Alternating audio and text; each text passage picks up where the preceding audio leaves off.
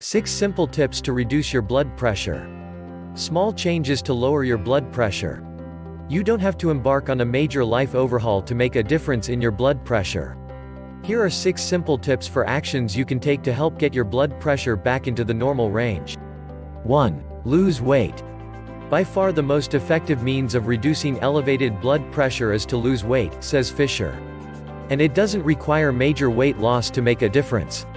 Even losing as little as 10 pounds can lower your blood pressure. 2. Read labels. Americans eat far too much dietary sodium, up to 3 times the recommended total amount, which is 1,500 mg (mg) daily for individuals with high blood pressure, says Dr. Fisher.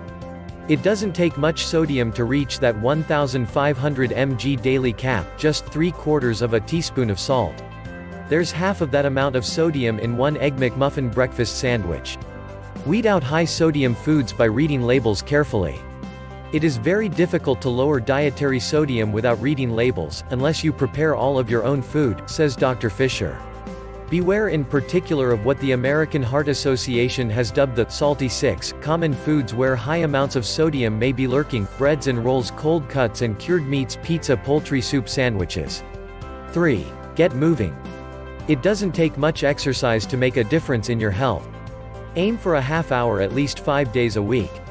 Make sure you're doing something you love, or it won't stick, says Fisher. For some that means dancing, for others, biking or taking brisk walks with a friend. Even everyday activities such as gardening can help. 4. Pump some iron. Add some weight lifting to your exercise regimen to help lose weight and stay fit. Women lose muscle mass steadily as we age, and weightlifting is an often overlooked part of an exercise plan for most women, says Fisher.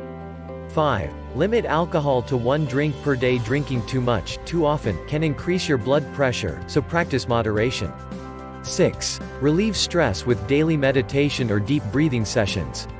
Stress hormones constrict your blood vessels and can lead to temporary spikes in blood pressure. In addition, over time, stress can trigger unhealthy habits that put your cardiovascular health at risk. These might include overeating, poor sleep, and misusing drugs and alcohol. For all these reasons, reducing stress should be a priority if you're looking to lower your blood pressure. Discover ways to lower high blood pressure fast. Click on the link in the description.